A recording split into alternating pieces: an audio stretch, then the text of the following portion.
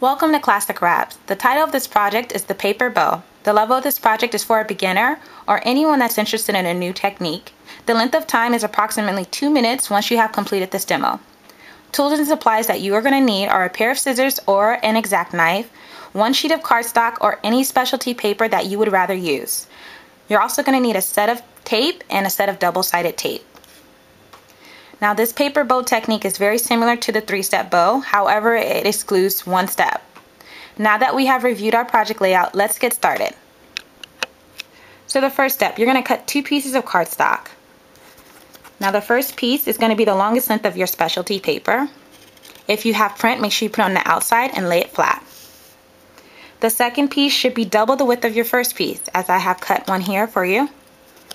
To make this quick and easy, use this as a rule of thumb. Take your first piece, align it with cardstock, move it up twice. You can either niche it with a pencil or cut it with scissors so you know where to cut. Now the second step is you're going to make a circular loop with your first long piece. I have one pre-taped for you. You're going to make a loop, move it in about 1 inch inside, tape inside and outside. Make sure that the tape piece is toward the bottom.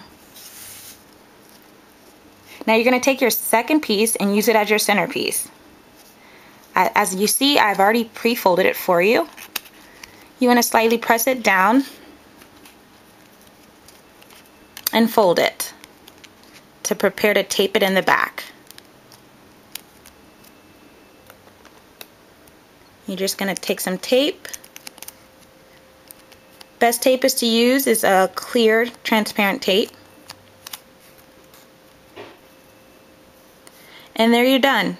Now to give it a little more body, take your index finger and your thumb and push it to the front just a bit. And you have your paper bow. For more information, view our link below. Until then, thanks for tuning in at Classic Wraps.